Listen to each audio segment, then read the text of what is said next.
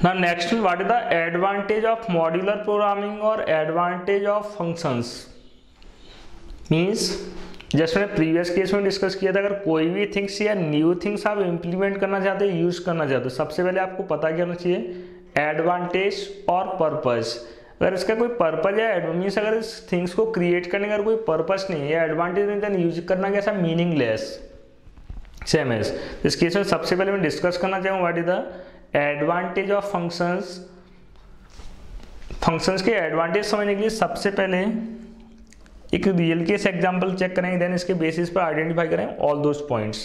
First of all, इस process का name क्या है, मॉड्यूलर प्रोग्रामिंग। मीन्स जस्ट मैंने प्रीवियस सेशन में डिस्कस किया था, कोई भी प्रोग्राम विदाउट फंक्शंस भी क्रिएट करना possible, without using user defined functions. But suppose that अगर आप किसी प्रॉब्लम के अंदर कोई फंक्शन क्रिएट नहीं करते, तो इस केस में किस टाइप के ड्रॉबैक्स फेस करना पॉसिबल है, किस टाइप के प्रॉब्लम्स और कॉम्प्लेक्सिटीज फेस करना पॉसिबल है। सपोज दैट सम रूम, अगर आपके पास कोई बिग रूम है, रूम में भी bedroom like that, some room, इस रूम का साइज क्या है, समथिंग 10 by 10, विड्थ तो और लेंथ क्या है इसका, something 10 square feet and 10 square feet like that. In that case अगर इस पर्टिकुलर रूम के अंदर आपको कोई भी मीन्स टाइल्स बिछाना है, अगर टाइल्स बिछाने के केस में बात कर रहे हैं, तो इस केस में टाइल्स का साइज भी क्या होना चाहिए, also 10 by 10। 10 by 10 means 100 square feet. Size क्या होना चाहिए इसका, 100 स्क्वायर फीट। अगर आप 100 स्क्वायर फीट का अगर आप इसमें कोई भी टाइल्स फिट करना चाहते हो, इस टाइल्स फिट करना कोई बड़ी चीज़ नहीं, मीन्स पॉसिबल है। बट सपोज दैट अगर आपने 100 स्क्वायर फीट का कोई भी टाइल्स इसमें पुट किया है, we are having some tiles with 100 square feet, then इसको इस पर्टिकुलर प्लेस पे रूम के अंदर शिफ्ट किया है, this is the some tiles with given और रिक्वायर्ड साइज। लेकिन इस केस में प्रॉब्लम क्या हो सकता है, प्रॉब्लम्स क्या फेस करोगे, मीन्स इस बिग साइज के टाइल्स को मैनेज करना काफ़ी कॉम्प्लेक्स है। वन मोर थिंग्स, अगर आपने टाइल्स फिट भी कर लिया, सपोज दैट अगर इस टाइल का कोई पर्टिकुलर कॉर्नर और सेंटर पार्ट अगर क्रैक होता है, मीन्स सम सेंटर पार्ट अगर इसका क्रैक हो रहा है, तो इस केस में इन फ्यूचर आपको मीन्स पूरा का पूरा टाइल रिप्लेस करने की रिक्वायरमेंट होगी, only particular part. Means tile अपने आप में क्या है, सिंगल पीस। अगर सिंगल पीस है, तो इस केस में प्रॉब्लम क्या है, इस केस में जब भी आप चेंजेस करो, इस टाइल्स का कॉस्ट है समथिंग 10,000, मीन्स कॉस्ट क्या है इसका, समथिंग 10,000 रुपीज़। तो इस केस में जब भी इस टाइल्स को आप चेंज करोगे, या टाइल्स क्रैक होने के जस्ट बाद आपको रिप्लेसमेंट की रिक्वायरमेंट, तो इस केस में कंप्लीट टाइल्स रिप्लेस करने की रिक्वायरमेंट नॉट की पर्टिकुलर पार्ट, बिकॉज ये ऑलरेडी टाइल्स अपने आप में क्या है, एज अ सिंगल पीस। तो इस केस में अगेन आपको रीपेमेंट मीन्स इन फ्यूचर फिर से आप टाइल्स को रिप्लेस कराओगे, रिप्लेसमेंट के पॉइंट ऑफ व्यू से अगेन आपको कितना अमाउंट पे करने की रिक्वायरमेंट होगी, next time also 10,000। This is the problem. But suppose that initially means अभी टाइल्स अपने हमें क्या मल्टीपल मॉड्यूल्स और as a single module, this is a single modular programming, nothing else. Means अगर टाइल क्रिएट किया, shift किया जाए single module, other person, suppose that other person के पास अगर सेम रूम अवेलेबल है विद सेम साइज, रूम का size क्या है 10 स्क्वायर फीट लाइक दैट। तो इस केस में अगर सेम पर्सन को टाइल शिफ्ट करना है, टाइल्स इस केस में 10 स्क्वायर फीट के शिफ्ट ना करके, इस केस में सपोज दैट अगर कोई टाइल अवेलेबल है, इस टाइल का साइज क्या है 1 फीट 1, मीन्स सम क्यूब और स्क्वायर लाइक दैट। सेम इस टाइप के टोटल टाइल मीन्स इसका अगर साइज क्या है 1 by 1, तो इस टाइप के टोटल टाइल्स कितने रिक्वायर्ड होंगे, there may be a chance of 100 tiles total. इस केस में टाइल्स कितने रिक्वायर्ड हैं, there may be a chance of 100 tiles. अगर 100 टाइल्स रिक्वायर्ड हैं, आई थिंक 100 टाइल्स मीन्स इस टाइप से,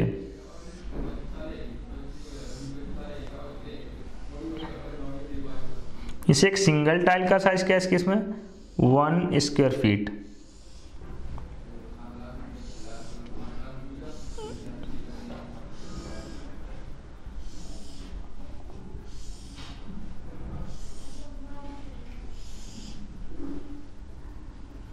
जस्ट इसका बाद में एडवांटेज हाईलाइट करेंगे। What is the advantage of this kind of constructions. अगर सेम रूम के केसेस में नंबर ऑफ टाइल्स इस टाइप से आप शिफ्ट करोगे, कंस्ट्रक्ट करोगे, तो इसका एडवांटेज क्या रहेगा। मीन्स इस केस में टोटल कितने मॉड्यूल्स हैं, एक सिंगल मॉड्यूल का साइज क्या 1 by 1, तो total such kind of modules कितने, देयर आर 100 मॉड्यूल्स और 100 टाइल्स। टोटल पीस कितने रिक्वायर्ड है 100, 100 टाइल्स को कंसिडर करेंगे एज 100 मॉड्यूल्स लाइक दैट। इस साइज के इसका 1, इसका भी साइज क्या ऑल्सो 1, टोटल पीस कितने 100। In that case in future अब चेक करें इसका एडवांटेज क्या है। Means this is nothing but this is some kind of modular programming in real life. In future कोई भी पर्टिकुलर टाइल्स अगर इस केस में क्रैक होता है तो इस केस में होल कंप्लीट टाइल्स रिप्लेस करने need only one tile. Suppose that 100 tiles के केसेस में अगर एक सिंगल टाइल का कॉस्ट है 10 रुपीज और 1 टाइल का कॉस्ट कितना है समथिंग 100 रुपीज, तो टोटल कॉस्ट अभी कितना है something near about also 10,000। Total cost कितना है 10,000। एक 1 टाइल का कॉस्ट मैंने कंसिडर किया जाए 100 रुपीज। तो इस केस में जब वो सिंगल टाइल से अगर कैश होता है तो इस केस में टोटल अमाउंट कितना पे करनी नीड होगी 10,000 कंप्लीटली 10,000 अमाउंट और 100 रुपीज। ओनली सिंगल टाइल अगर चेंज कर तो इसके इसमें पेमेंट भी कितना रिक्वायर्ड होगा ओनली 100 रुपीज। जबकि प्रीवियस केस में जब सिंगल मॉड्यूल कितना रीपेमेंट करना रिक्वायर्ड था 10,000। This is the big difference between modular programming और single module programming. Means initially at that level, अभी जस्ट मैं मॉड्यूलर प्रोग्रामिंग स्टार्ट करने वाला हूँ इसलिए मुझे कंप्लीट इसके एडवांटेज प्रोग्रामिंग लैंग्वेज के फॉर्म में एक्सप्लेन करना हो सकता है पॉसिबल ना हो, बिकॉज अभी आपको हो सकता है फंक्शंस का कोई आइडिया नहीं, लेकिन रियल लाइफ का इंस्ट्रक्शंस का आइडिया आपको बहुत अच्छे, इसलिए आपके लिए मॉड्यूलर प्रोग्रामिंग इस टाइप से कंपेयर करना पॉसिबल। मीन्स जो एडवांटेज गिवन कंस्ट्रक्शंस में सो रहे हैं सेम एडवांटेज आपको रिसीव होंगे in case of modular programming. Means अगर कॉस्ट को लेकर बात करें तो इस केस में कॉस्ट वाला केस कौन सा है एज अ सिंगल मॉड्यूल और multiple modules, single modules same है। मेंटेनेंस भी किसका है इस केस में सिंगल मॉड्यूल और multiple modules, single modules sorry maintenance किसका इजी दैट वन, क्यों इसका साइज भी कम हुआ, इजीली रिप्लेस करना पॉसिबल है। इस केस में इजीली रिप्लेस करना पॉसिबल, मीन्स अगर आप 10,000 कॉस्ट भी पे कर रहे हैं तभी इसको इजीली रिप्लेस करना पॉसिबल हो, not possible. Next one in that case अब डिस्कस करेंगे respect to modular programming. Modular programming का फर्स्ट एडवांटेज क्या है modularity. Modularity is nothing but it is a process of dividing a big problems into small modules, dividing programming instructions according to its operations into small modules. Next one like that, अगर आपके पास कोई operations है सम arithmetic operations के according like addition, subtraction, multiplication और division. इस case में दोनों ही case highlight करो again in programming way. Previous case मैंने रियल लाइफ से कंपेयर किया था, लेकिन इस केस में मॉड्यूलर प्रोग्रामिंग को मैं जस्ट एग्जैक्टली प्रोग्राम्स के साथ कंपेयर करना चाहता हूँ as a single module programming और multiple modules programming. Suppose that इस प्रोग्राम के अंदर we are having some programme, इस प्रोग्राम में टोटल मैंने परफॉर्म क्या कराया सम addition operations, subtraction operations, division operations और instructions related to division like that. Means अगर एडिशन से रिलेटेड, एडिशंस के केस में बात करें, एडिशन से रिलेटेड टोटल स्टेटमेंट्स कितने something 10 statements are related to addition operation. Only my assumptions, not actual things. Same as subtraction से related भी statements कितने राइट डाउन करें इस केस में also something 10 statement like that। इस टाइप से ये अपने आप में प्रोग्राम क्या है as single module, means only assumptions की बात कर रहा हूँ। मीन्स बिगिनिंग 10 स्टेटमेंट्स को कंसिडर करो, बिगिनिंग 10 स्टेटमेंट रिलेटेड कैसे रिलेटेड टू एडिशन ऑपरेशन से इस टाइप में राइट डाउन करें statement S1 up to S10, next S11 to S20, then S21 to S30, next one S31 to S 40 like that. Total इस case में programming के अंदर total statements कितने हैं, something 40 statements. Suppose that beginning 10 statements के through perform क्या हो रहा है, एडिशन ऑपरेशंस। इसने स्टेटमेंट को मैं कैटेगरी वाइज रिप्रेजेंट कर रहा हूँ। नेक्स्ट वन, नेक्स्ट 10 स्टेटमेंट्स के थ्रू परफॉर्म क्या हो रहा है, सम subtraction operation. Next 10 statement will be responsible for performing division और multiplication same as division like that. अगर सिंगल मॉड्यूल्स में as single function write down किया इसको as a main function, then इसके इसमें प्रॉब्लम्स क्या हो सकते हैं, इन फ्यूचर अगर आपको मल्टीप्लिकेशन से रिलेटेड कोई भी चेंजेस परफॉर्म करना फिर भी आपको होल इंस्ट्रक्शंस एनालाइज करनी नीड होगी। इस प्रोग्राम के अंदर अगर टोटल 40 स्टेटमेंट्स हैं, देयर आर 40 स्टेटमेंट, मैं एनालिसिस लेवल पर बात कर रहा हूँ। जब ये प्रोजेक्ट मेंटेनेंस फेज में जाएगा, maintenance means we want to perform some changes और we want to applying some changes. अगर किसी भी टाइप के चेंजेस अप्लाई करना है तो ये प्रोजेक्ट मेंटेनेंस फेज में सेंड करेंगे। मेंटेनेंस के अकॉर्डिंग इस केस में डायरेक्टली जो भी न्यू एम्प्लॉयज होंगे, न्यू एम्प्लॉय के लिए डायरेक्टली मल्टीप्लिकेशन मॉड्यूल में या मल्टीप्लिकेशन लॉजिक्स में चेंजेस करना पॉसिबल नहीं। चेंजेस करने से जस्ट पहले होल प्रोजेक्ट एनालाइज होगा, क्योंकि प्रोजेक्ट किस फॉर्म में राइट किया एज अ सिंगल फंक्शन और सिंगल मॉड्यूल। पूरा प्रोजेक्ट एनालाइज करने मतलब क्या है, इस पूरे प्रोग्राम को एनालाइज करना है। इसमें टोटल 40 स्टेटमेंट्स हैं, तो टोटल कितने स्टेटमेंट एनालाइज करने की जरूरत होगी इसके, इसमें 40 स्टेटमेंट। अगर आप प्रोजेक्ट लेवल पर ऑब्जर्व करोगे देन आपको थिंग्स बहुत अच्छे से क्लियर होगा। मीन्स स्मॉल मॉड्यूल्स हैं, ओनली एजम्पशंस की बात करें अगर पर्टिकुलर पार्ट को, अगर 10 स्टेटमेंट्स को 10 ऑपरेशंस को एनालाइज करने के लिए टाइम कितना रिक्वायर्ड है, समथिंग 1 आवर। तो टोटल टाइम कितना रिक्वायर्ड होगा 4 मॉड्यूल को एनालाइज करने के लिए, समथिंग 4 आवर्स। ओनली एजम्पशंस देखा लॉजिकली देखा जाए तो एडिशन और सब्ट्रैक्शन में 1 आवर और 4 आवर टाइम पे करनी नीड ही नहीं है, लेकिन मैं प्रोजेक्ट लेवल पर बात कर रहा हूँ। अगर 4 आवर्स रिक्वायर्ड है, लेकिन रियल में अगर प्रैक्टिकल लेवल पर चेक करें तो रियल में आपको चेंजेस ओनली मल्टीप्लिकेशन में करना था। तो मल्टीप्लिकेशन से रिलेटेड स्टेटमेंट्स कितने, ओनली 10 स्टेटमेंट्स। रियल में आपको कितने स्टेटमेंट एनालाइज करनी नीड है, ओनली 10 स्टेटमेंट, लेकिन फिर भी अननेसेसरी आपको कितने स्टेटमेंट रीड कर एनालाइज कर रहे हैं इसके, इसमें 40 स्टेटमेंट। इसलिए एक्स्ट्रा मीन्स अगर 10 स्टेटमेंट को एनालाइज करने में रिक्वायर्ड टाइम कितना, 1 आवर्स, या रिक्वायर्ड टाइम इज 1 आवर। लेकिन आप इसके इसमें पे कितना टाइम कर रहे हो, 4 hours.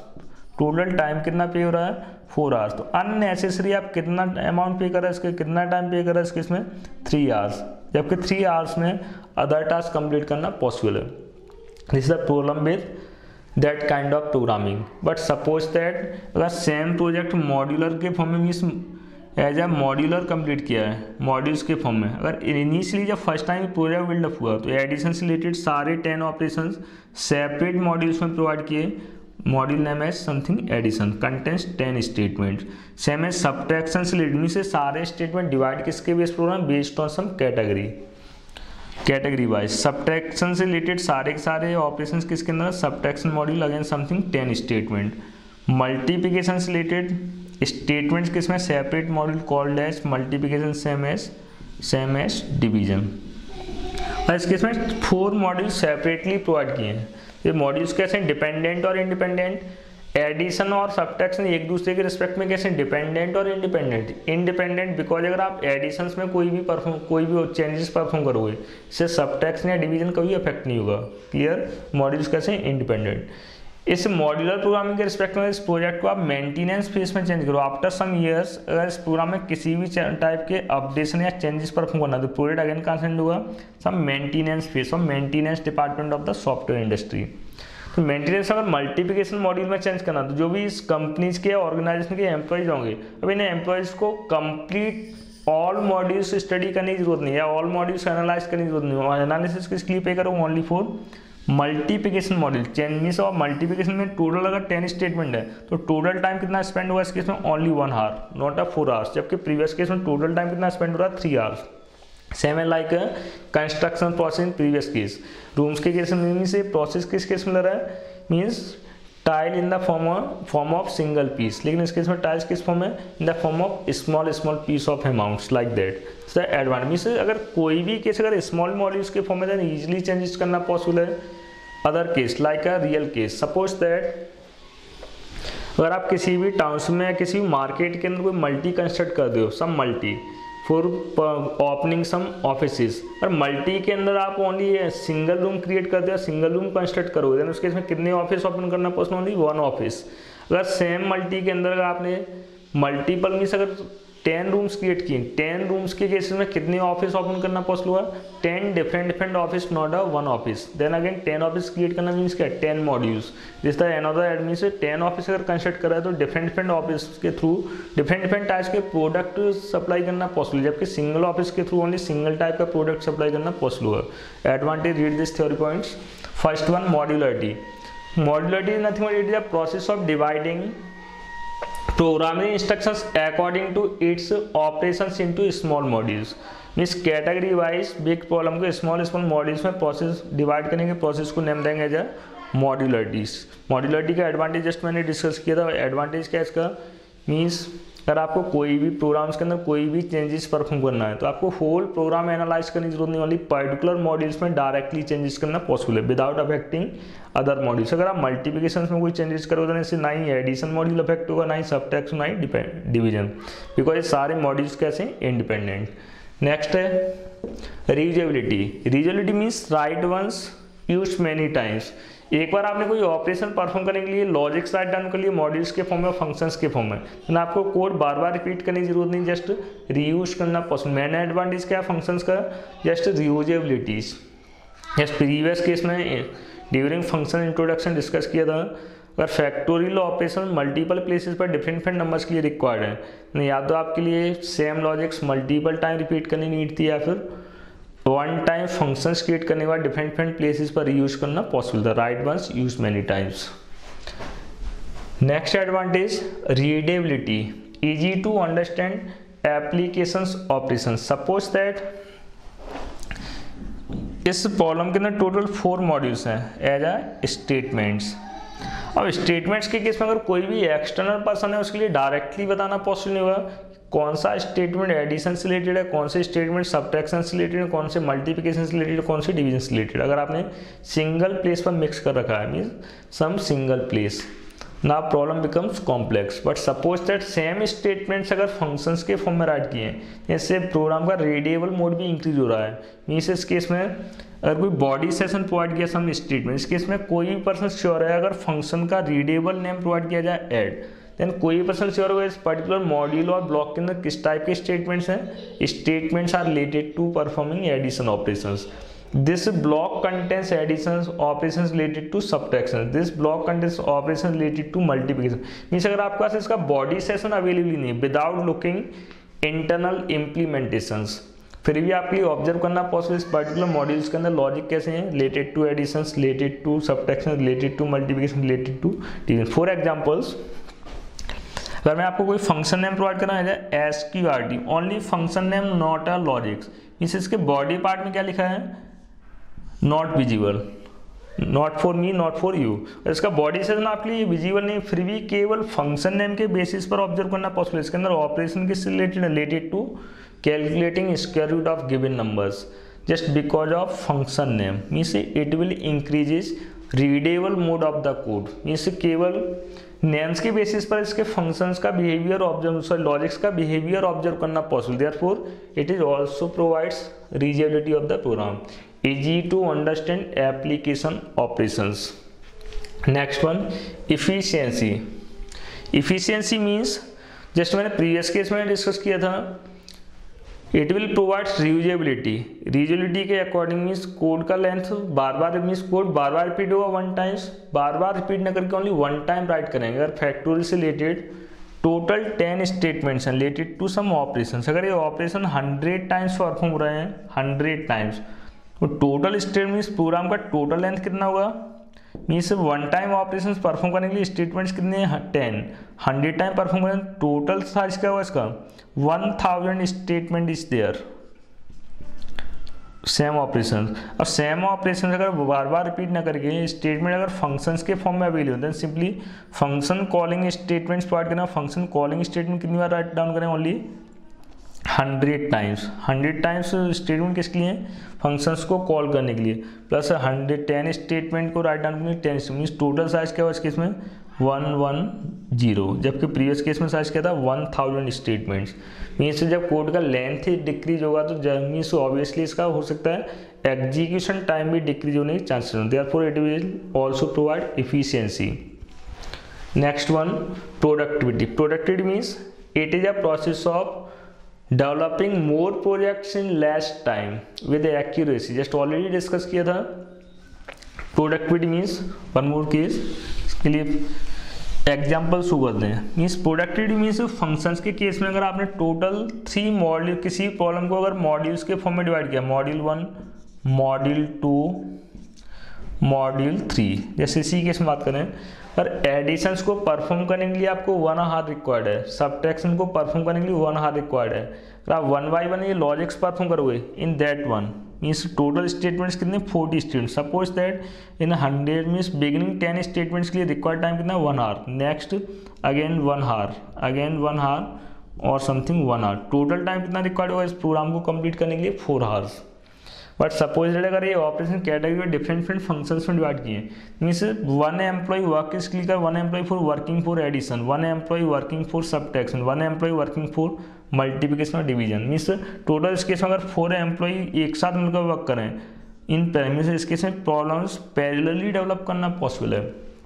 Parallel means simultaneously, means same time पर परफॉर्म कर रहा है एडिशन डेवलपमेंट, सेम टाइम पर परफॉर्म कर रहा है सब्ट्रैक्शन डेवलपमेंट, सेम टाइम पर परफॉर्म कर रहा है मल्टीप्लिकेशन डेवलपमेंट। और 4 एम्प्लॉय डिफरेंट मॉड्यूल्स के लिए वर्क कर रहे हैं या डिफरेंट ऑपरेशंस के लिए वर्क कर रहे हैं। ऑपरेशंस कैसे इंडिपेंडेंट, मीन्स एडिशन में क्या चल रहा है इससे, मीन्स इसके रिस्पेक्ट में सब्ट्रैक्शन और मल्टीप्लिकेशन कैसे इंडिपेंडेंट, इसलिए इंडिपेंडेंटली मॉड्यूल्स डेवलप करना पॉसिबल। इसका एडवांटेज क्या है, parallel development.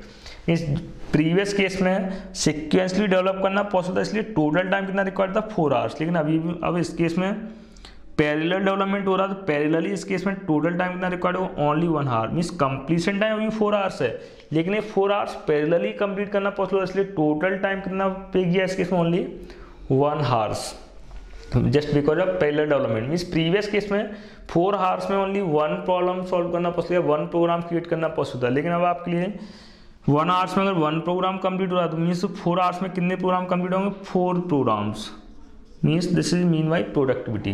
Productivity means developing more projects और मोर programmes in less time with accuracy, means कम से कम टाइम में ज़्यादा से ज़्यादा प्रोग्राम्स क्रिएट करने, इस प्रोसेस को नेम दोगे जाए प्रोडक्टिविटी। मीन्स प्रीवियस केस में 4 आवर्स में 1 प्रोग्राम कंप्लीट हो रहा है, लेकिन इस केस में 4 आवर्स में 4 प्रोग्राम्स कंप्लीट करना possible, just because of modular programming.